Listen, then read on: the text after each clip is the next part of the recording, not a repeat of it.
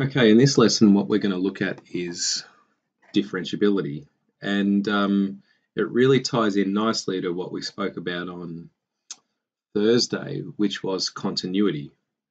Because for a function that we're looking at, for a function to be differentiable at a join point, i.e. x is equal to a, the first thing that needs to happen is it needs to be continuous at that point.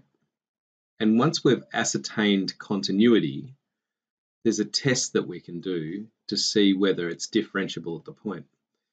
And basically the test that we run is that if the function's derivative as x approaches a from the left-hand side and the function's derivative as x approaches a from the right-hand side are the same and exist, then we say that the function is then differentiable at the point. This is a little confusing here. I might go back to this point, okay? And we might just go ahead and actually answer this question first of all, or do this question first of all, and discuss the implications. So here's a function f of x equals negative x, where x is less than 0, and x, where x is greater than or equal to 0. It's the modulus function, actually, for anyone who does spec, but if you don't, it doesn't matter. I might actually just modify this a little bit. So I might change the domain of this. I'm going to change it to be from -2 to 0, not inclusive. All right, let's just try that. All right, so let's sketch this. So f of x equals negative x from -2 to 0. So what we're going to do is put -2 in there, which is when x is -2. We're here. So inclusive of this point all the way down to this point here. So we've got that. Then x greater than 0, we've got the y equals x function. It's supposed to be straight. My apologies. Anyway, so that's f of x. All right, now what we want to do is graph f dash x. So let's consider what f dash x actually is. So what's the derivative of this? Well, it's going to be -1. What's the derivative of this? It's going to be +1. Let's think about the domains.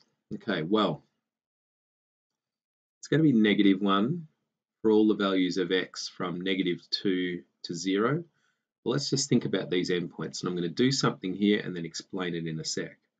So I'm going to say that this is -1 here. I'm going to open circle this, and I'll explain why in a sec. Bring it along here, and I'm going to open circle this. Okay, now mind you, this should be a closed circle because that's the original function being graphed, and this point is defined, so that should be a closed circle. Okay, so that's open circle. Let's note the coordinates, -2, -1, and this is 0, -1. All right, then what's going to happen is for the values of x larger than and equal to 0, we're going to have a derivative of 1. So what I'm going to do is open circle this and send it along here to +infinity. Okay, so let's talk about my domains because I'm going to read it off the graph and then explain exactly why I've got the domains as they are. So my domain for -1 is going to be from -2, or let's just say for x is an element of, not that one,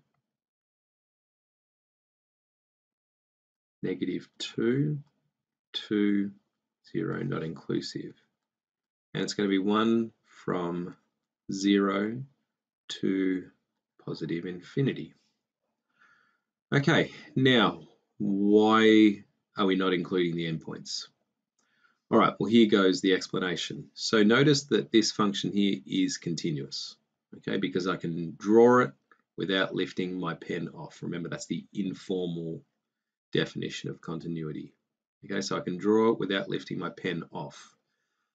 But where is it differentiable? So this function is continuous at this join point here. But what has to happen is, first of all, the limit has to exist. That is, there's got to be a value as I approach from the left and a value as I approach from the right. And those values have to be the same. Now let's have a look at what's going to happen. So as I approach 0 along here, what I'm going to do is get a derivative value, okay, or a gradient value of -1. So I'm going to get -1, -1. So the gradient along here is -1, -1. I'm running along here, -1, -1, -1, -1. I hit this join point here, and the minute I hit this join point, what happens is, as I get larger than the join point, I get a gradient of +1, +1, +1, +1, +1, all the way along here. Now notice that the gradient here on the left side is -1, gradient on the right side is +1. And what that does is it breaches this condition right here, which is that the limit of the derivative from the left-hand side as I approach the join point is not the same as the limit as I approach a from the right-hand side for the derivative function. Okay, so they're not equal to each other. So that's why I've gone and excluded 0 as a derivative here, because it's not going to give us, it's not differentiable at this point. The derivative is not defined at this point, because is the derivative -1 or is it 1? Because the gradient isn't the same on the left and the right, we don't know, we can't decide. Okay, so we just say that the gradient is not defined at that point. So again, if I ask f dash or do f dash 0, what happens is I try to put it in here and it says it's undefined. There is no gradient at that point. All right, now notice that I've got this continuing as 1 all the way to positive infinity, but notice this, I open circled this. Okay, now why did I do that? Well, it goes to this method's definition of continuity, okay? Now, of differentiability, and what it means is the limit of the derivative function from the left must exist. And if I approach this value here, the derivative, or approach this from the left-hand side, I don't get a left-hand limit, okay? I don't get a left-hand limit, so therefore the limit does not exist. So because the limit doesn't exist, what that means is the function is not differentiable at this point. And so the general rule in maths methods anyway is that the derivative is not defined at the endpoint of a function, okay? So if I do f dash -2, it will be undefined there. All right, so it is important to note that even though f of x, this function here, is continuous everywhere, it's not differentiable everywhere. Okay, so it's continuous, well, for all real numbers greater than -2, okay, but it's only differentiable at all values except -2 and 0. All right, let's try another example. For the function with the rule blah and this, state the set of values for which the derivative is defined, find f dash x for this set of values, and sketch the graph. There's a lot going on here. All right, so to do this, what we're going to get is f dash x. Okay, so this here is the graph of f dash x. So let's replace y with f dash x versus x equals. Now let's do the derivative, 2x plus 2 and 1. All right, so what we'll do is we'll jam in 0 as an endpoint. So when I do f dash 0, what I'm going to get is 2. Now, again, note what I'm going to do here. I'm going to make that an open circle. And let's just get a second point for shape. We'll sub in 1. 2 times 1 is 2. 2 plus 2 is 4.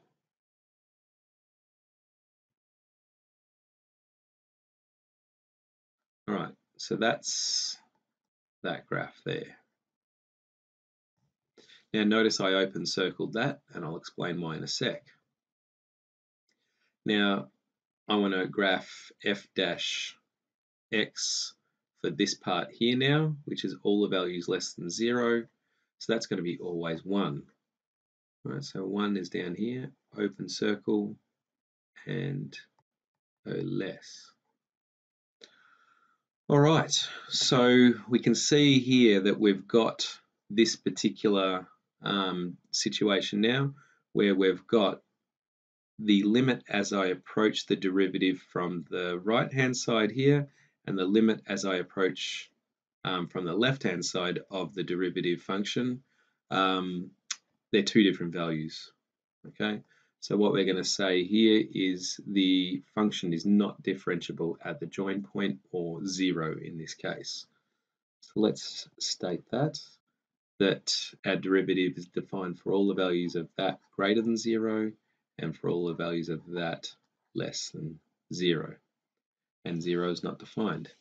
And we need to explain why f of x is not differentiable at a point, i.e. show that. So what I'm going to say is the limit as x approaches 0 from the left-hand side of the derivative function is equal to, so I'm approaching in from the left-hand side here, and I'm approaching 1. The limit as x approaches 0 from the right-hand side of the derivative function is equal to 2. Now notice that these two values are not the same, so I'm going to conclude by saying the limit as x approaches 0 from the left for the derivative is not equal to the limit as x approaches 0 from the right for the derivative function, therefore not differentiable at x equals 0. Now notice that there's no chop or endpoints of this function here, so we don't need to worry about this one. Now an interesting extension to this question would be we want to make this function differentiable. Okay, so let's just advance this up a little bit and say that f of x equals x squared plus 2x plus 1 with x greater than or equal to 0. And we're going to say that this function here is ax plus 1, x less than 0. And the question will be that this function here is differentiable everywhere. Okay, so the derivative is defined everywhere. We want to know for what value of a will that occur. Okay, so how do we do this? Well, it's similar to this really, and we can maybe see the answer straight away. So let's write f dash x equals. Now we've got 2x plus 2 for x greater than 0. And what would this a value need to be to match the gradient of this part here? So this one here has a gradient of 2. So this a value here would have to be 2. Now why do I know that? Because if a is 2x plus 1, then dy dx, so if that's our function, dy dx will be 2. Right? And in that case, what that will do is shift this line up to be along here, which means that we can include this point this time. So we can say for all the values of x less than 0, or conversely, we could say that, which means that this derivative is defined everywhere. And in this case, f dash 0 will produce 2. Okay, so that's just a bit of an extension or a quick extension of this basic problem up here. Okay. All right, one last example. If f of x equals x to the 1/3, find f dash x.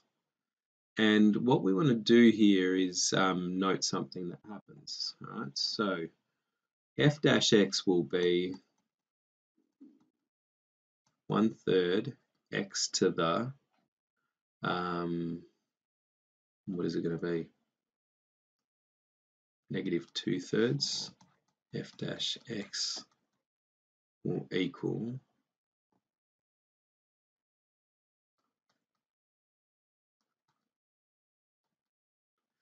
all right, there's f dash x. Okay, now do you remember what x to the 1/3 looked like? That is actually the third root function. Y equals third root of x, which behaves very similar to the square root function. So that's like the square root function, and this is, the scale's all wrong here, but this is the square root function. Third root function behaves exactly the same, except it just tries to third root x values.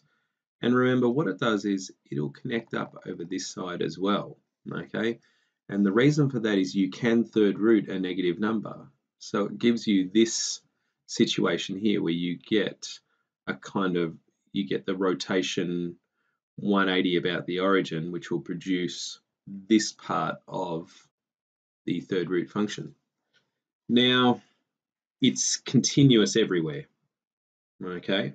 But what we're going to do is note that it's not differentiable at x is equal to 0. We're going to find out why. So the first thing I'm going to do is put in 0 and just see what happens. 1/3, so 0 to the 2/3 is going to be 0. 0 times 3 is 0. 1 divided by 0, oh, so this is undefined. Now, why? Well, if you look at this graph here, what we've got is, as it goes through the origin here, what happens is we get this, I can't call it a stationary point, but we get this point here where the gradient will be this vertical line, okay? So the gradient will be such that the tangent to the curve at this point here will be a vertical line. Now, what's the gradient of a vertical line? What's the gradient of x equal to? Well, it doesn't have any gradient because the definition of gradient is as x increases, and x doesn't increase. So this has got an undefined gradient, okay? So find f dash x, okay? So this is f dash x, but we need to say something else with f dash x. We're going to say where x not equal 0. We're not going to let them put 0 into the function because at x is equal to 0, it's going to produce a vertical line, and vertical lines have no gradient. Okay, so differentiability was a huge part of last year's SAC. So make sure you go through this exercise here, which is 9M, with a fine-tooth comb. Note all the notation here, things like when you actually do show that's, all of this stuff is crucial, just like I showed you with showing continuity, okay? Now, once you've done the exercise, which is 9M rather, what I want you to do is make sure you do the worksheet, okay? So the worksheet is, I'll put that up onto Firefly, okay? So I'll explain, I know this is 1-2 methods, but I'll put it up onto the 3-4 page so you can find that worksheet, but that's absolutely crucial. I don't think Cambridge is nowhere, it's nowhere near as detailed as this worksheet will be. So do Cambridge first, worksheet second, and I'll jump online during period 2 on Monday to go through any questions, queries, concerns.